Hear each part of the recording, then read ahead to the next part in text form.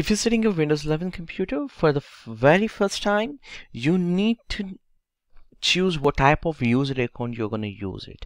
This account is going to define the user ID and the password that you're going to enter every time you sign into your computer. So the first thing would be, what is this user account all about? To understand that, it's actually a security barrier for your computer so that nobody can use your computer without the user ID and the password. And another reason for having the accounts to sign in, you could set it up multiple accounts on the same computer so that different people can use the same computer while keeping their files and configuration and other important information as a separate. So most people only have an account, user account on their computer. Just the one account will be mostly will be used, but multiple accounts also a very good option to have. For example, could be schools or maybe universities, so you might have more than one account can be used. So now let's understand what type of account to be used within this. So coming back to the use cases, there are two different accounts that can be used. Firstly, with the starting with the Windows 11, you could actually use a account called online account that's gonna sync up everything with your Microsoft Online account. In case if you do not have that account, you could actually create a one.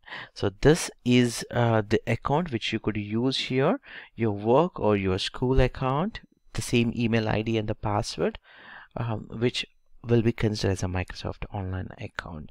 So when you use that account, so the same password for your emails will be used. The same password can be used to log into your computer.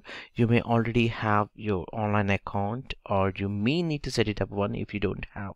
So this account gives an identity on Microsoft Online services. It also gives you access to your Outlook.com or your email accounts, and also free cloud storage, which we use as the OneDrive, and accessing many other online services that are offered with your online account. For example, Microsoft Store also can be integrated, and Microsoft Online account is also required to make purchases in Microsoft App Store to use some of features of bundle within the Microsoft Windows 11. And other options would be to set it up the basic user account. So I can choose here as a domain join instead. So what happens is with this, this is a second type of account that can be used in case if you do not have a online account, or you don't want to use an online account, or the computer is not connected to internet. In that situation, you would be using the local account or domain join account. So simply enter here, for example, my username and then the password. So I can simply choose the simple password. If you see here, there's no complex, and it's going to ask for me to enter a passcode, super security codes, and once you enter this information, it's going to create the account.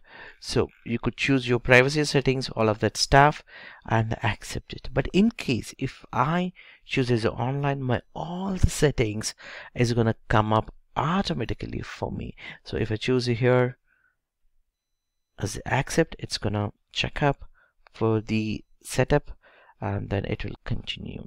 So within this lecture, what we have learned is we learned the two different type of accounts that can be used. One is the local account, other one would be the online account.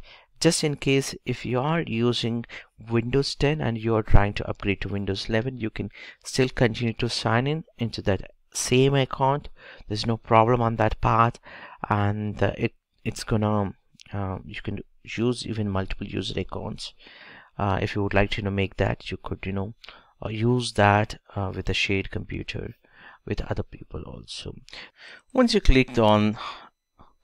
you set it up the configuration, it just asks to log in. So by default there's a first account that we created as a Paddy. I can simply log in with the simple password that I have already configured. That's it. That's how you could use a logon for the local account. So we will be discussing in the next lecture about the first time setup sign-in options with the online configuration along with the PIN.